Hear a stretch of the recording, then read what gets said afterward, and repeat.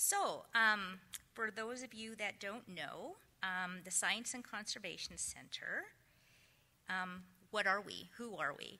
So, we are on the grounds of Zoo Montana in Billings, Montana, and we produce and supply the PZP immunocontraception and train in its use of the contraception. And here is our building.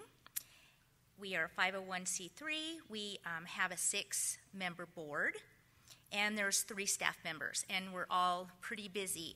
Kayla did her talk. She's in charge of our training, and is also, when she's not training, is helping in the making of the PZP. So she's making the PZP, training in the use of the PZP, and administering the PZP. So she's pretty busy.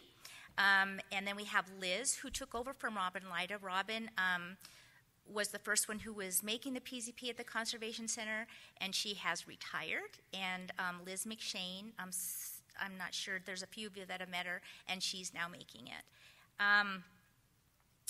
Anyway, so this little addition of our building is now our training annex.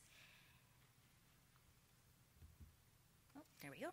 So in our training, we do about 12 plus classes a year, and a minimum of 4 people.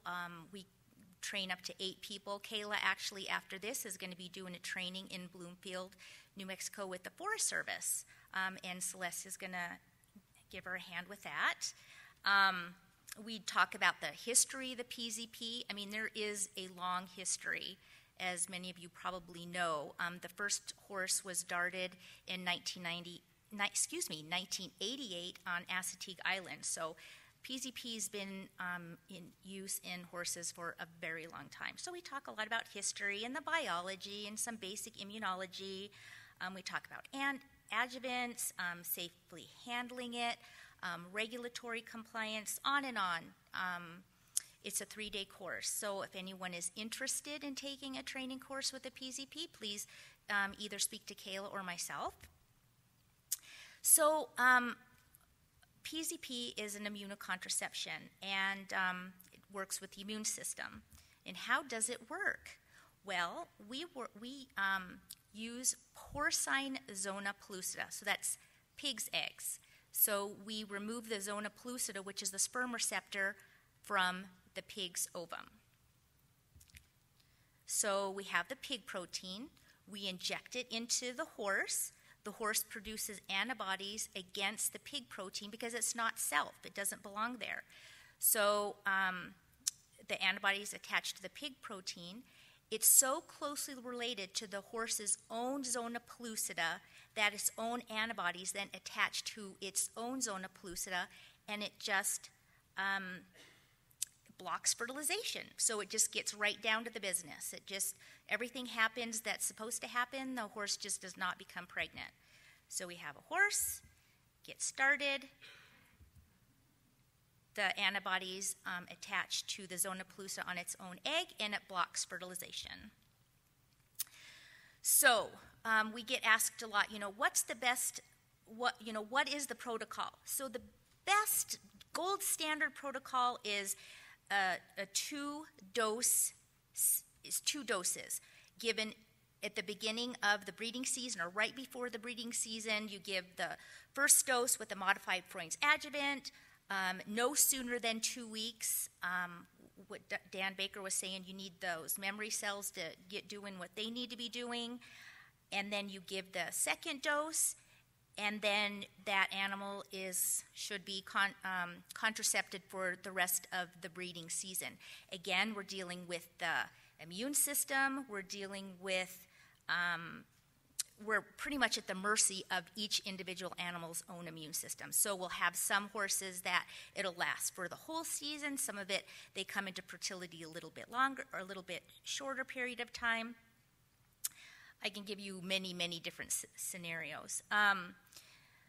So the second dose, I'm sorry, I lost track here. So you give the primer dose any time of year, actually, and just give the booster dose right before the breeding season. You can do that.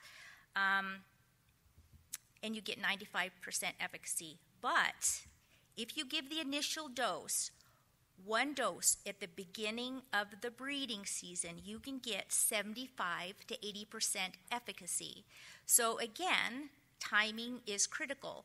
So you can give the boost or the primer dose any time of year and the booster dose right before the breeding season, and you're going to get efficacy for that season, or just give the primer dose right at the beginning and you get 75 or 80% efficacy. So yes, it takes 2 initial doses to achieve the best efficacy, which is 95%. A single dose can be given right before the breeding season to achieve at least 75%. An annual booster is recommended for the best efficacy. After 3 years, it takes 3.3 years for reversal.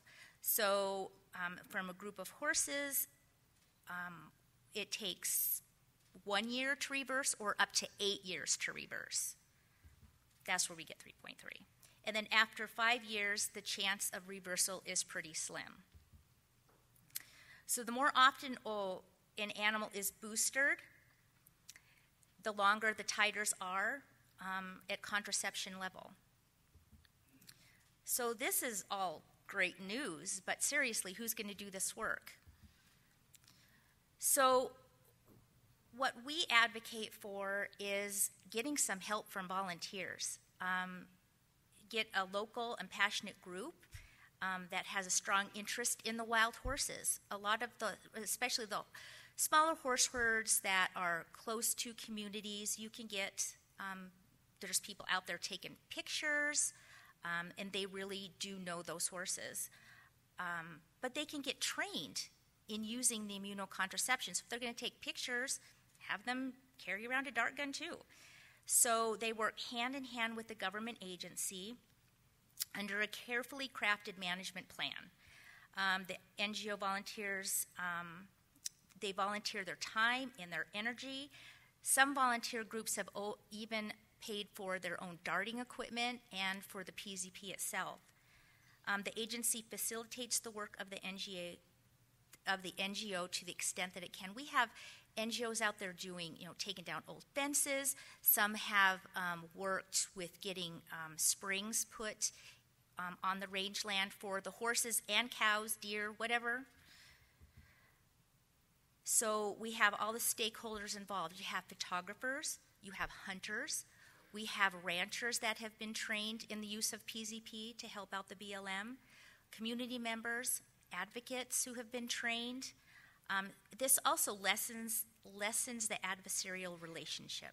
So if they're working together, they're a lot less likely to sue, I guess, for whatever reason. And the volunteers also help reduce the taxpayer cost. You're utilizing volunteers, you don't have to pay them. So I'm going to introduce you to some of the volunteer groups that are working with BLM, the Forest Service, and then states. So we have Wildlife Preserve in Challis, Idaho. She started darting in 2012. The HMA that in Challis is 220 to 225 horses. The AML is a little bit smaller. There's 4 volunteer darters, 6 BLM darters, and 90 mares have been darted on that HMA. The Pine Nut Wild Horse Advocates of Fish Springs, and then there's another group now, the Fish Spring Advocates. I hope I said that right. They were faced with a lawsuit when they started darting in 2014, and they had to quit for a few years. So, of course, the horses bred, and all of a sudden there's a lot more horses. But they have 9 darters. 47 mares have been darted. And they work with the Carson City field office. Oh, and there was also another little I asked for little factoids, and in 2017, they lost 19 of 21 foals. So I believe that was like a mountain lion. So mountain lions can take care of a population by taking care of their foal crop. That happened in the Pryors, too, several years ago. Friends of Mustangs, they lost a lot of their really good darters just due to age. Sometimes we just can't walk around like we used to. Some of their really good darters moved out of the area, and so a lot of their horses were not getting darted like they were previously.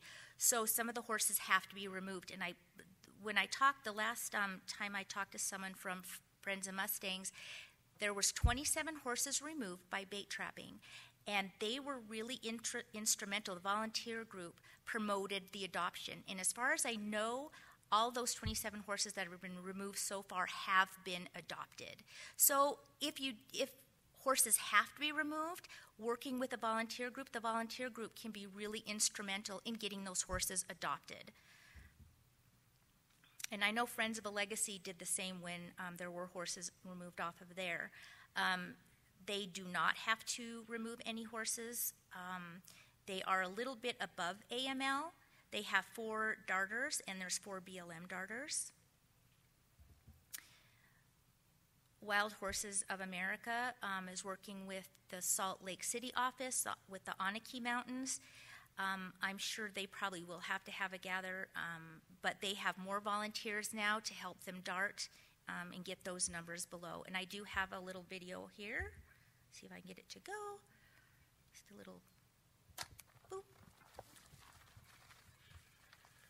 And those are always fun. They don't get too excited after being darted. Usually they just go right back to grazing, just take a few steps.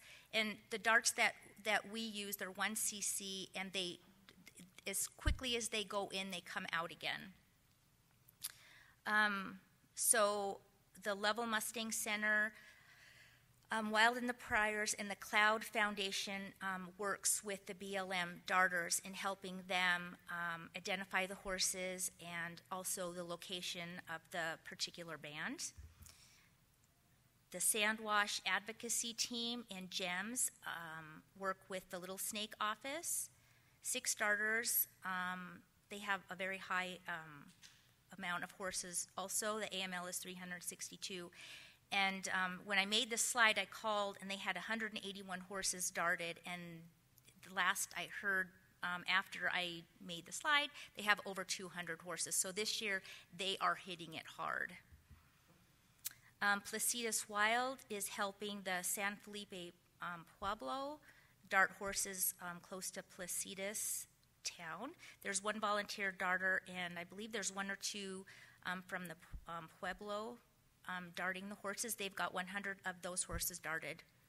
They have 100 horses, but they come and go,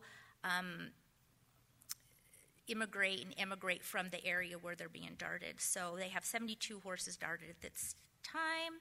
We have the Sky Mountain Wild Horse Sanctuary working with the Jicarilla, the Juarita Mesa. I don't know if I'm saying that correctly. There's 2 volunteer darters, and we have Forest Service darters, and we should have more darters after this month once Kayla goes and assists with the training, or does the training. You don't assist. The Colorado chapter of National Mustang Association in Spring Creek Basin. And then we have the American Wild Horse Campaign. They're no longer working with the State Department of Agriculture in Nevada. There were some political issues probably between the American Wild Horse Campaign, another advocacy group, and the state. So that just kind of fell to pieces. So hopefully they can get that going again. So we have other nonprofit organizations, not necessarily doing the darting, but that are just working with either government agencies or countries. Cape Lookout, they have the Foundation of the Shackelford Horses. They have federal legislation to work with the National Park Service. Don't let that happen. The Corolla Wild Horse Fund is a nonprofit group that works with 5 government entities. Roanoke Valley, I do want to make a mention of, they are a sanctuary, but they contracept their horses so that when they get adopted out, the likelihood of them getting pregnant is not going to happen. She goes out every year and is going to hand inject those horses that are adopted so that they will not have offspring. She does that for 5 years and has the adopter sign a contract. I don't want to go over my time. So other horse projects, probably everybody here knows about Assateague Island. It's been going on since '88. We're doing horses on the Crow Agency. We've had them come in and do some training to different families. Let's see, Hordebage, they're doing P horses, Chewalski's wild horses, and they just started as they opened up the preserve for the horses and just started contracepting them right away.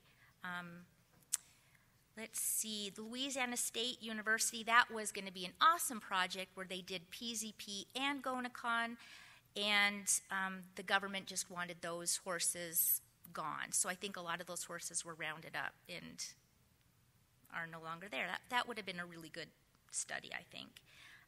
Rachel Carson and Salt River Pima Maricopa, he's doing horses, and now the Salt River Management Group is also trained to give the PZP immunocontraception for the horses that are not really managed by anybody. I think it's Department of Agriculture, Arizona. So we also do lots of other animals in zoos. We're doing a preserve near Malta, Montana with their bison, deer, and of course African elephants in South Africa. And thank you.